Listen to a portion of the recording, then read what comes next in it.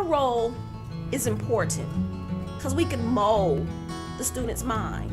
I had an idea what cultural approach is, but I was curious to see what I can learn more about it. And when I arrived, this smile you see is the smile I received every day when we took those trips.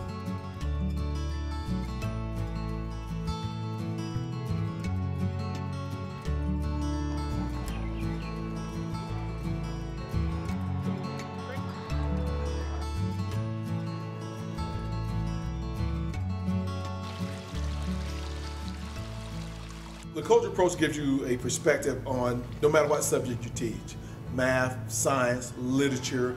Take a look at it. What was going on at the time? What were the religious influence? Economic and social, those ones always hit home. And as far as aesthetics goes and intellectual, we're always building something. We're looking for the next big ideal. So as you look at reading or you look at math, there was something else going on, just like in history, when these pieces of literature were created. I especially love the role playing, the critical thinking, because we don't get enough of that. I am my own master, sir, and I wish to advance on my own pace, sir. You got to get out there more. Students don't want to be confined to the book. I mean, that's kind of going by the wayside now. It's antiquated, and the students, they don't want to be confined to that. They don't want to be confined to the desk and the book anymore. If you can find a way out to get out and let them experience it, that's so much better, and it's so much more meaningful, and they connect with it more if they can just touch it, feel it. You can almost empathize by being there.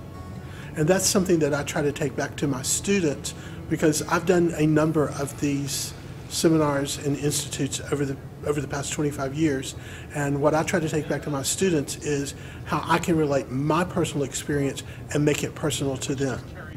A lot of my students sometimes we're looking for heroes, and the Tuskegee Airmen are those heroes they can look up to. Here are men of valor, honor, discipline, men and women, I should say, that you can look up to and see a role model that you can follow. Here these men went off to fight in a war in the defense of this great nation of ours, and they come back to the same poverty and the same issues of civil rights that they left. Even though many folks didn't believe that they could fly an airplane to start with, much less fight and help win a war, but they persevered, and I proved everybody wrong.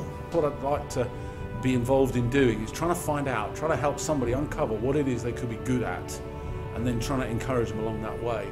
So I think the Tuskegee Airmen is a great example of these guys discovering that they could do this really terrific thing.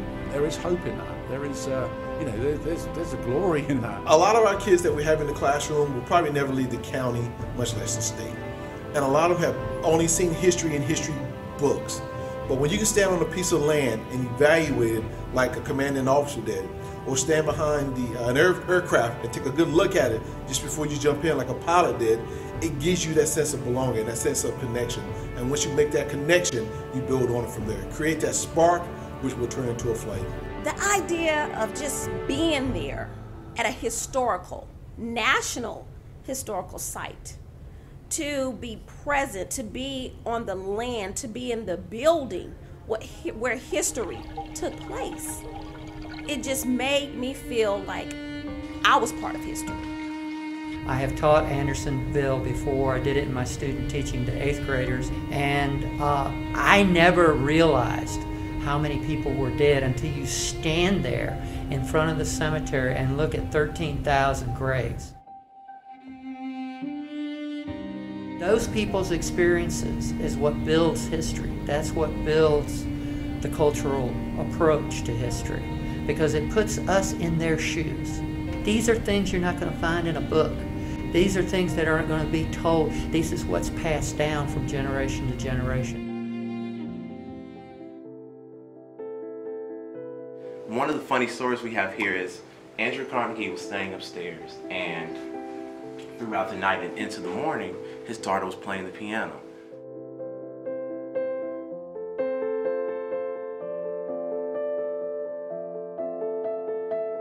At that time, he was only giving $10,000.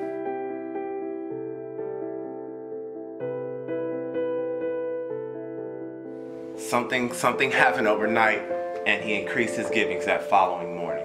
So a lot of people rumored to say it was because of the piano playing. You know, everybody can make their own guess, but she was a well-known pianist. It humanizes it, and that's what we as teachers need to do to our students, because when we humanize history, that's when they'll learn. That's when they'll have a desire to pick it up and run with it. So many times when you are lecturing to the kids about whatever, they are just like, oh my God, I gotta listen to this again. But if you can put them in the shoes of, let's say, FDR, when he has to make a decision that affects the human course of events, that's when they, wow, this is the moment. It's the goosebump moment. FDR's Little White House. I've been there numerous times, and every time it's still a goosebump moment. This is where FDR died on April 12th, 1945, and for some people, the world came to a screeching halt.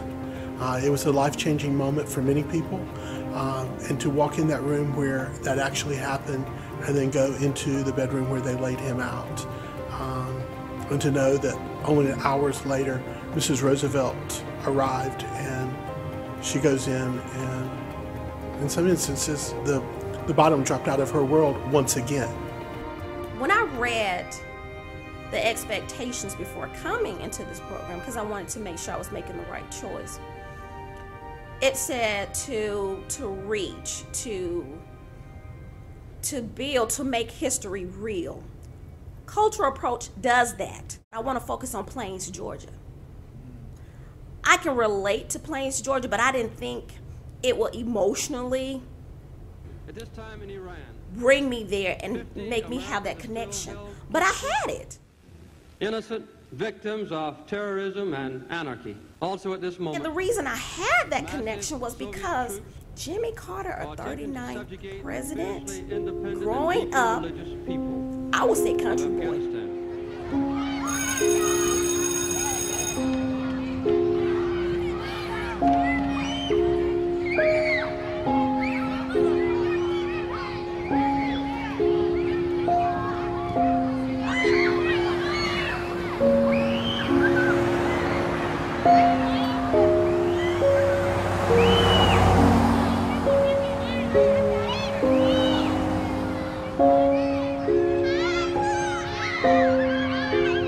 Then he's back living in his original home. I don't usually hear that. He goes to church. He has Sunday school classes. He even rotates and cuts the lawn. That's amazing.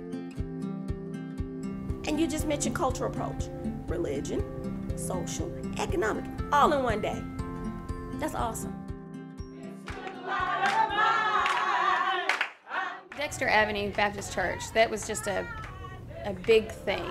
When you go in there and you walk in through the basement and you look over to your left and you see Martin Luther King's office, and you walk into his office and see, you know, where he sat to draft his speeches and draft the beginning of a movement, the beginning of a movement. So that was huge for me to see that. How long? Not long. Yes, sir. Because no lie. The real magnitude of it comes when you actually go to the state capitol and you can see the star where Jefferson Davis stood when he was inaugurated, and then walk a few blocks down the road and see the church, and you can see these two opposing, I guess, ideologies right there. I mean, the symbolism of it. So that, all of that for me was that goosebump moment. Come to the Ivy Center and experience it. Take a seminar and find out the why of history, because it is absolutely fascinating. If you have the opportunity to come to one of these seminars and get out and see it firsthand for yourself, absolutely take the opportunity, because this has been a fantastic experience for me. Thanks for riding that train. Sign up for the seminars, come out and visit, get a hold of Dr. Salazar, get a hold of someone in the cultural approach of the Ivy Center, and you'll be glad you did.